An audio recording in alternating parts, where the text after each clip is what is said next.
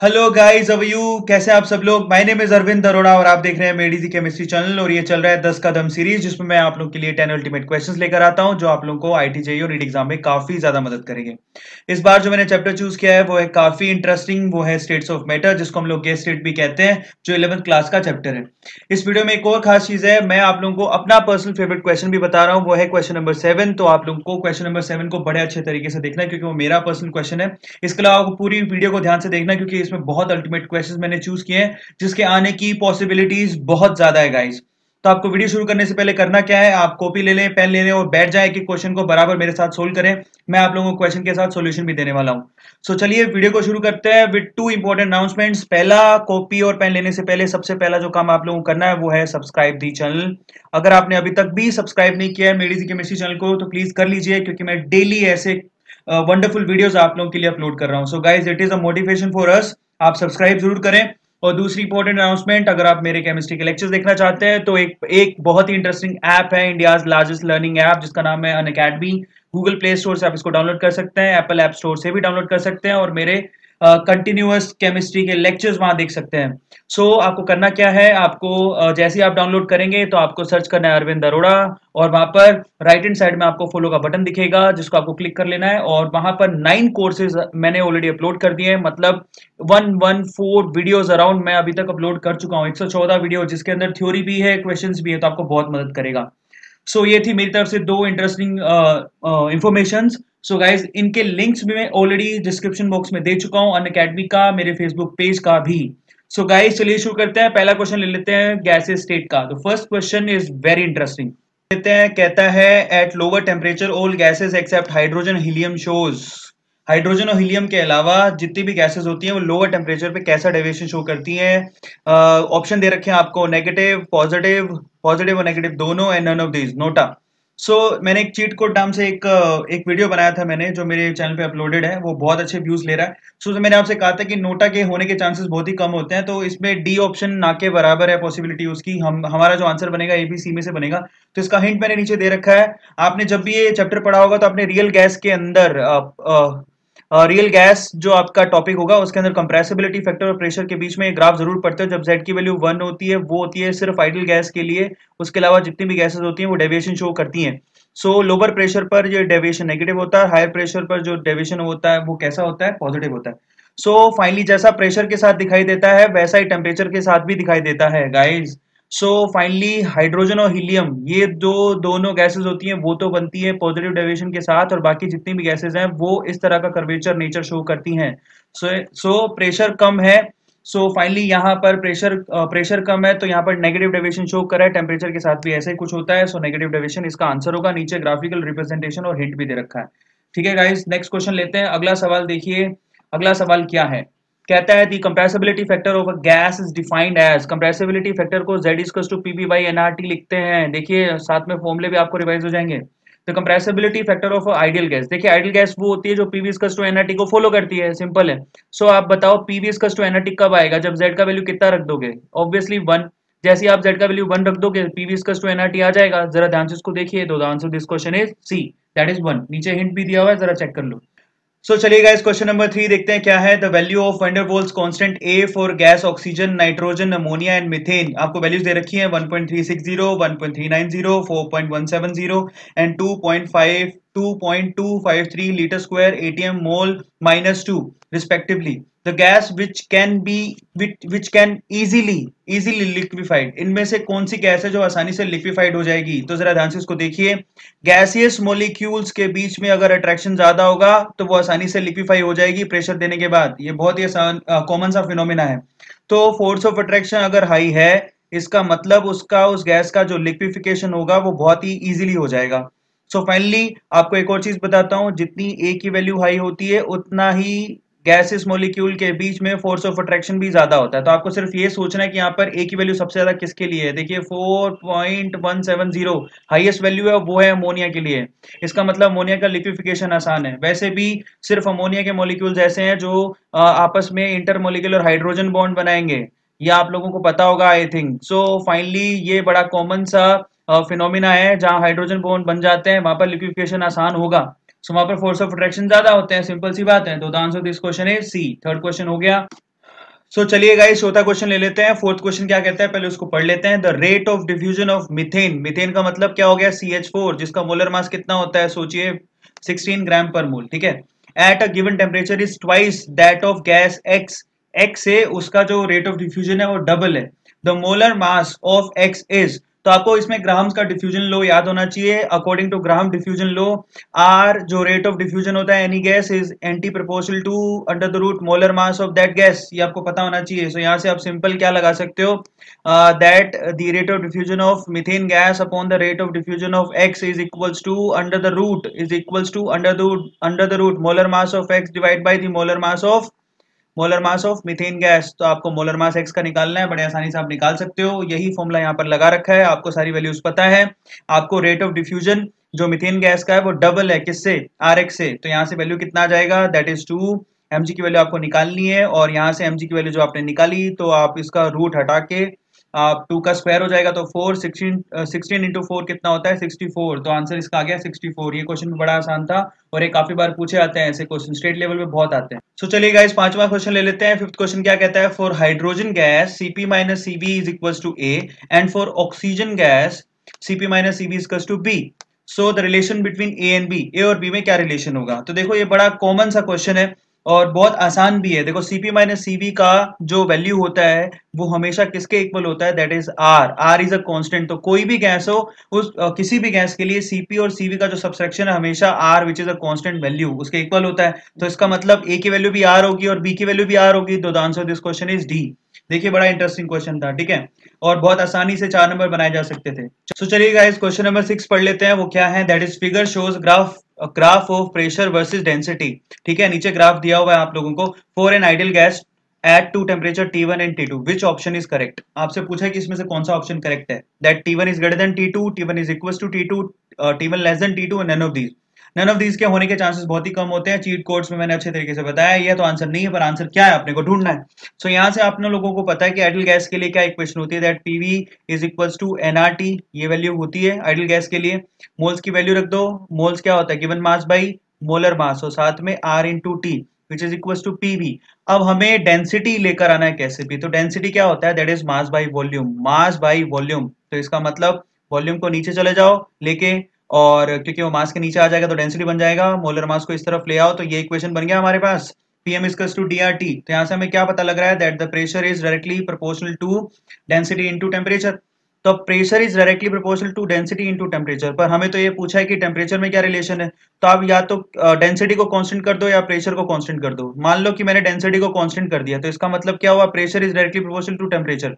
तो जैसा प्रेशर में चेंज आएगा वैसे टेम्परेचर में चेंज आएगा। तो जरा चेक करो, डेंसिटी को कांस्टेंट करो और एक सीधी लाइन खींचो। मान लो ये सीधी लाइन खींच ली, तो यहाँ पर सपोज कि यहाँ पर जो प्रेशर है उसको P2 मान लेते हैं, और यहाँ पर जो डेंसिटी कांस्टेंट पर प्रेशर है उसको P1 मान लेते हैं। हमें यहाँ से मालूम पड़ रहा है कि जो P1 है वो ग्रेटर देन है किससे, P2 से। इसका मतलब P1 के टाइम पे जो टेम्परेचर है T1 वो भी क्या होगा, ग्रेटर देन होगा T2 से। यही रिलेशन है हमारे पास, क्योंकि pressure is directly proportional to temperature. तो the answer this question is 6। तो ये सिंपल सा क्वेश्चन सोल्व हो गया। अब चलते हैं नेक्स्ट क्वेश्चन पर, which is my favourite question, जो मैंने आपसे इनिशियली कहा था। सेवंथ क्वेश्चन क्या कहता है, during an experiment an ideal gas is found to obey the additional लो, एक एडिशनल लो को वो फॉलो करती है, Vp square is to constant. ठीक है, the initial volume and temperature of the gas is V and T respectively, the temperature of gas when it expand to the volume twice of V। कहता है initially जो volume था gas का वो V था, temperature था T। Finally आपने volume को ट्वाइस ऑफ V कर दिया, वॉल्यूम जो है डबल हो गया। तो आपसे पूछ रहा है कि बताओ टेम्परेचर कितना होगा T के रिस्पेक्ट में, T2 टेम्परेचर को बताना है कि कितना हो जाएगा। मान लो ये T2 टेम्परेचर की वैल्यू आप लोगों को निकालनी है। तो देखो करने का तरीका क्या है, क्योंकि आइडियल गैस है तो आप इसी यही इक्वेशन लगाओगे, PV इक्वल्स टू nRT, और तो कोई इक्वेशन ही नहीं है। एक एक्स्ट्रा चीज दे रखी है, Vp square equals to constant, constant को K मान लिया, तो यहाँ से P की वैल्यू निकाली, that is under the root K by V। अब PV इक्वल्स टू nRT में ये P की वैल्यू उठा के रख दी, दिखाई दे रहा है सबको। सो फाइनली अगर मैंने यहाँ पर P की वैल्यू उठा के रख दी, जो आपको यहाँ से दिखाई दे रही है, ये P की वैल्यू हमें यहाँ उठा के रख देनी है। सो क्या हो गया, under the root K by V, जो कि P की वैल्यू थी, into V equals to nRT। तो यहाँ से बचा क्या हमारे पास, रूट V ऊपर और V ऊपर और रूट V नीचे है, तो यहाँ पर अंडर द रूट V बच गया, which is equals to NR upon under the root K, और इनटू क्या आ गया T। सो देखिए N भी कांस्टेंट है, R भी कांस्टेंट है, K भी कांस्टेंट है, तो यहाँ रूट V किसके इक्वल है, that root we is equals directly proportional to temperature. तो यहाँ से हम लोग क्या इक्वेशन लगा सकते हैं, that v1 upon v2 under the root is equals to t1 upon t2। तो यहाँ से v1 का वैल्यू कितना है, v रख दिया, v2 का वैल्यू कितना है, ट्वाइस ऑफ v, t1 का वैल्यू कितना है, t, और t2 का वैल्यू कितना है वो तो हमें निकालना है। सो यहाँ से जब आप इसको सोल्व करोगे तो t2 का वैल्यू क्या आ गया, under the root 2 into t। The answer this question is b। ये अच्छा क्वेश्चन था और मेरा फेवरेट क्वेश्चन था इन 10 में से। चलिए 7वें के बाद 8वां क्वेश्चन ले लेते हैं। 8th क्वेश्चन क्या कहता है आपसे, देखो, if the z is compressibility factor van der Waals equation at low pressure, low pressure पर पूछा आपसे, कैन बी रिटन एज, आप लो प्रेशर पर वैन डर वाल्स इक्वेशन को कैसे लिख सकते हो। ये बड़ा कॉमन क्वेश्चन है और एक बार ये तो जेईई में पूछा जा चुका है।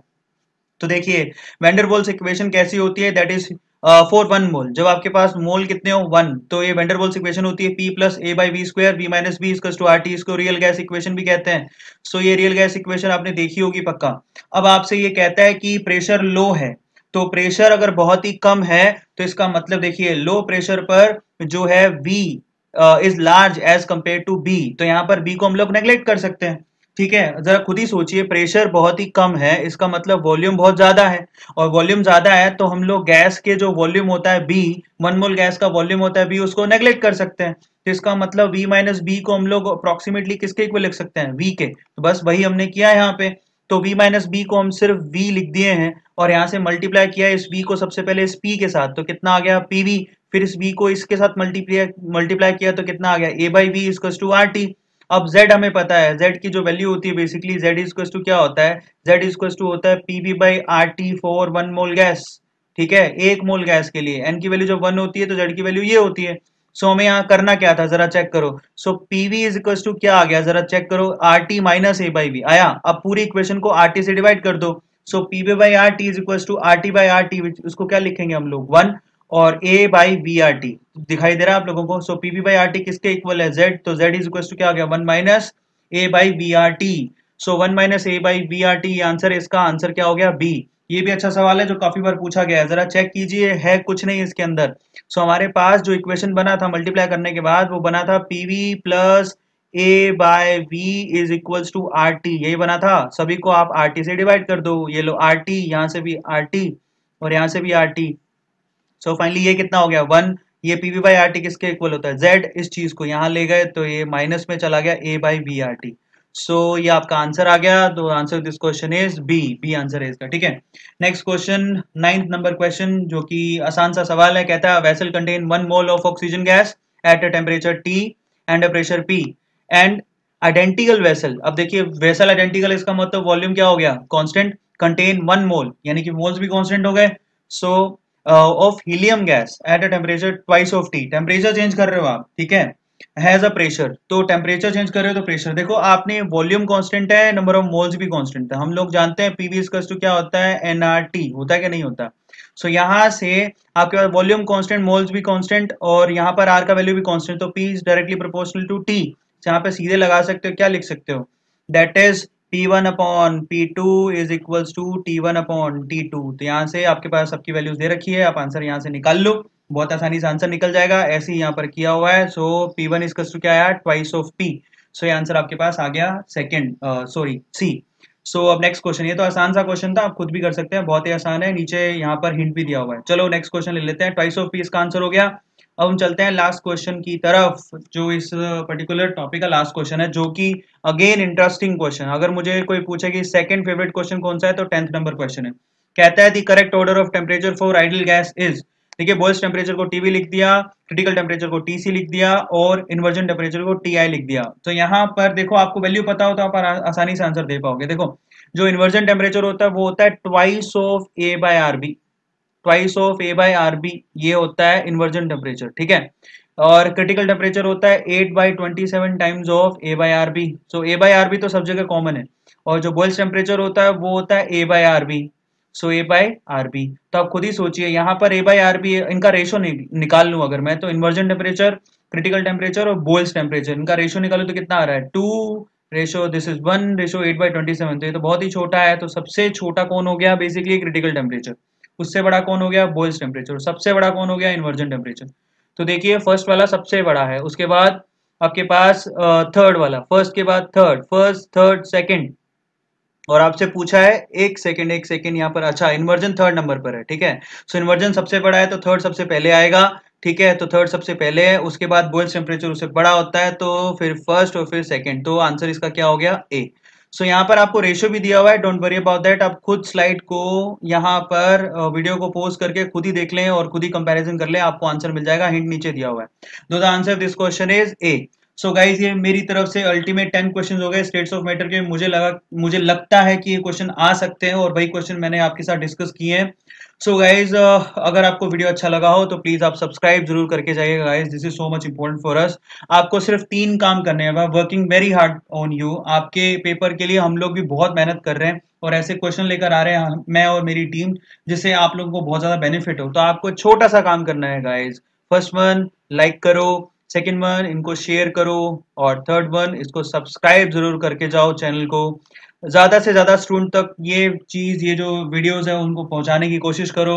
देखो, ज्ञान बांटने से बढ़ता है, ठीक है। आप इनको शेयर करोगे तो आपको ब्लेसिंग्स मिलेंगी, आपको बेस्ट लक भी बहुत सारे मिलेंगे। सो गाइज इनको शेयर करो और लाइक जरूर करके जाओ अगर आपको अच्छा लग रहा है तो, उससे हमें बहुत अच्छा लगता है और हम ऐसे ऐसे कोर्सेज आप लोगों के लिए डिजाइन करेंगे गाइज। सो अपने दिल से सोचो, हम भी तो आप लोगों के लिए दिल से सोच रहे हैं। लाइक करो, सब्सक्राइब करो, शेयर करो और मोटिवेटेड रहो। कुछ भी पॉसिबल है गाइज, आप लोग सिर्फ मेहनत करते जाओ, बिलीव करते जाओ।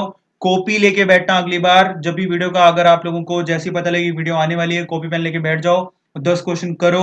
हाफ एन आवर लगता है मैक्सिमम, आपके 10 क्वेश्चन तैयार हो जाएंगे चैप्टर वाइज। बाकी पूरा दिन पड़ा है, आप उसके अंदर मैथ्स करो, फिजिक्स करो, कुछ भी करो। सो गाइज ये थोड़ा सा टाइम बचा है, मेहनत कर लो हमारे साथ, ठीक है। चलिए guys, thank you so much for supporting me, और अगर अभी भी आपने सब्सक्राइब नहीं किया है तो प्लीज सब्सक्राइब जरूर करके जाओ। Thank you.